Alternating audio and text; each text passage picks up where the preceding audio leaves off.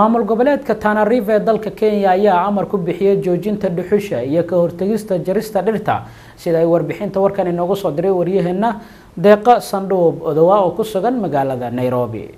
Gudoomiyaha ismaamulka Tanariver Dhada Godana ayaa walaac baan ka muujiyay jaritaanka dhirta iyo baabi'inta kaymaha. Mr. Godana ayaa saraakiisha maamulka ugu baaqay inay dhaqan galiyaan amarka ka soo baxay maamulkiisa ama ay ku waayi doonaan xilkooda. Isaga oo sheegay in maamulka Tanariver inay yihiin deegaano roobku ku yar yahay sida darteedna ay tahay in la ilaaliyo kaymaha.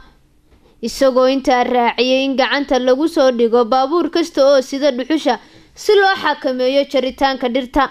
Sidoo kale maamulka dariska ee Kilifi County ayaa laga soo saaray amar ah in dhuxusha laga ganacsan karin.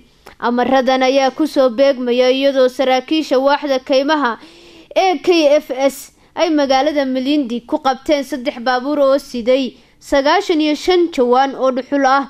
Ugu dambeyntiina waxaa la xidhay darawaliintii waday gaadhiyaasha dhuxusha siday.